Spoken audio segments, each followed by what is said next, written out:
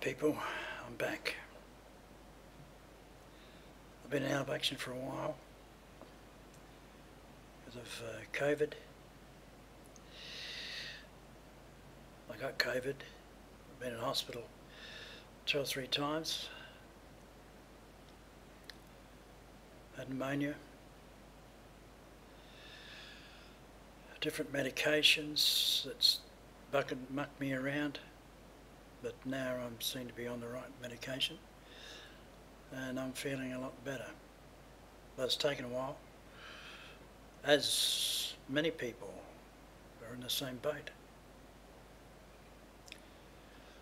I mean, I suppose as we get older we start to feel the effects of these things, but still, you wake up in the morning breathing, well, it's another day. But the world's not in a very good situation at the moment, is it? Conflicts all over the place. Russia, Ukraine, Israel and Palestine, Syria. Shocking. That makes you wonder what's happening, you know, even in Australia here. I mean, we seem to be going downhill fast. All the cost of living, housing situation, builders going broke, companies folding up. And a lot of that is to do with the COVID situation, which I believe was a planned event. And the next pandemic we have will probably be 10 times as worse. It's all part of this one world power, one world government that I've been on about for the past 10 years, I suppose.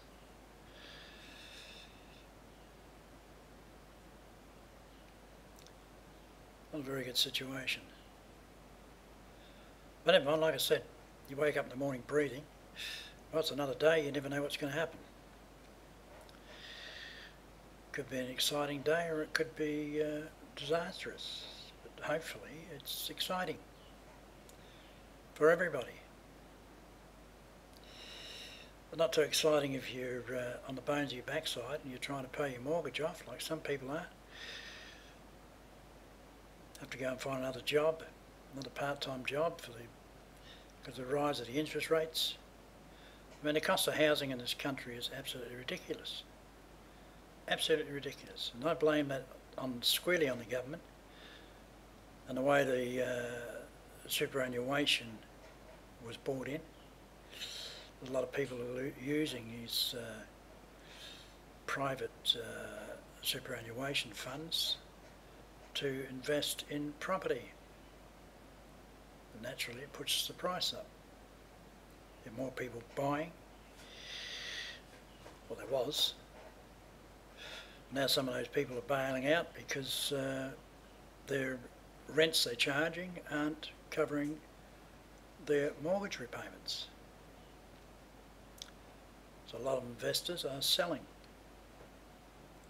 But that doesn't help the people that are trying to purchase a home, because the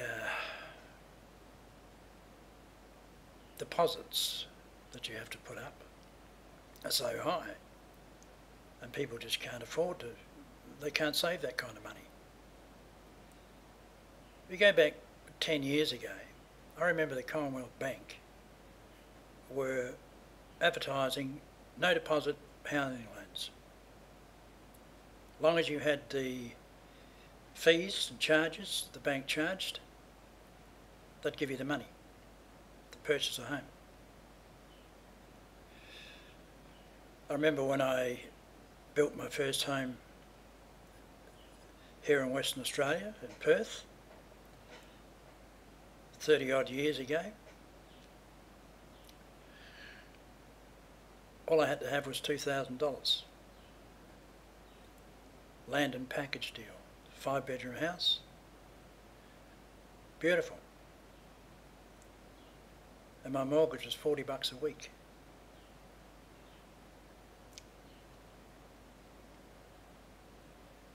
Now everything is 10 times the price. 10 times more. In some cases more than 10 times. $500 or $600 a week just to pay your mortgage. Then you got to feed the family, run your car, pay off any other loans you've got, credit cards and whatever else. And that puts people under a lot of stress. That's why there's so much domestic violence and so much trouble in families. Because mum and dad are trying to make ends meet, keep a roof over their kids' heads. The kids run amok because their parents are both working. And that's why we have trouble in society, especially with our young teenage population. They're either sitting on the internet all day or they're roaming the streets getting themselves in trouble. A lot of kids who can't play sport because their parents can't afford to pay for it. What I've been on in my videos over the years I've been on YouTube is about the breakdown of society, the breakdown of families. And this is all what's happening. It's all coming true. Just break you down, break you down, break you down till you've got nothing.